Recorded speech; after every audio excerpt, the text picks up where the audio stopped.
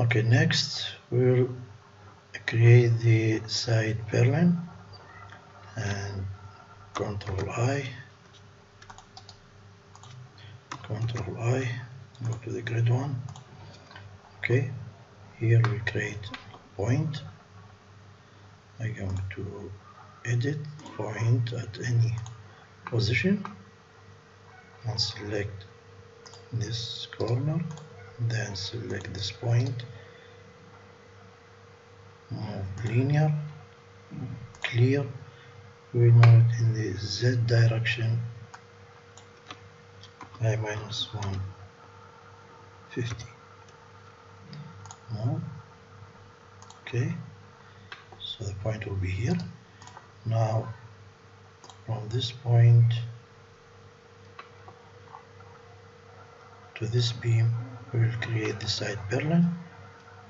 Okay, select, copy linear in the Z direction minus 1000 and make 3 and copy. Okay, so we have create 1, 2, 3. Okay, then go to the 3D view, then click the beam, then I click on this point and this point. We'll create the side purlin like this. So by the same way here, using the same connection, we'll connect the purlin with the column.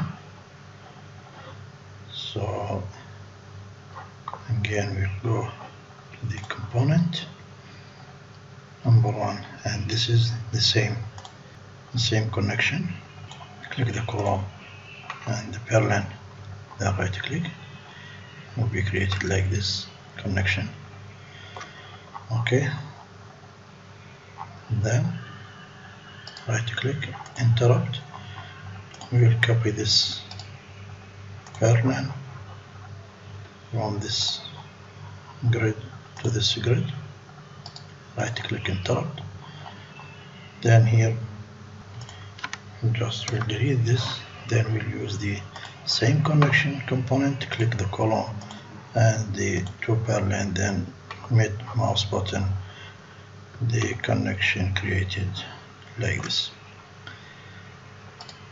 Okay, then we'll copy this again, copy from this grid to this grid. Right click, interrupt. Okay, then we will select these 3 purlin and we will make copy from this point to this point to this point and to this point. Right click, interrupt. Right click, redo. Then these are the side purlin have been created. Okay, then we'll select this side purlin of this side and we'll copy to the other side.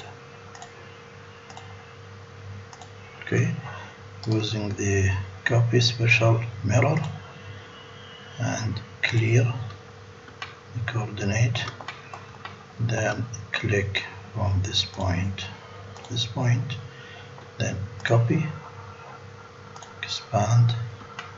So the side purlin created on the other side.